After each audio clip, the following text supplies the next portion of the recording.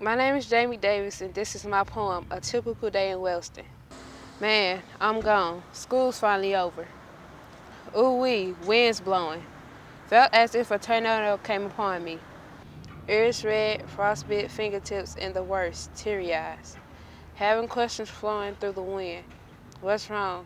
You been crying? Looks and thinks the question is a joke but quite ignorant. But not as ignorant as the word Wellston.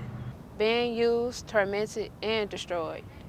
Being used so badly like one of the L's being snatched out. Students' action of unnecessary violence in the halls in the crazy slang. Beep beep.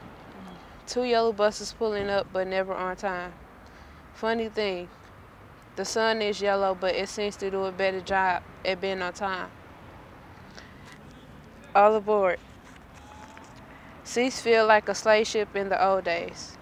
Seeing kids walking home shivering with Rudolph red noses. Talk so familiar, conversation so old, but we never seem to look beyond what we're told.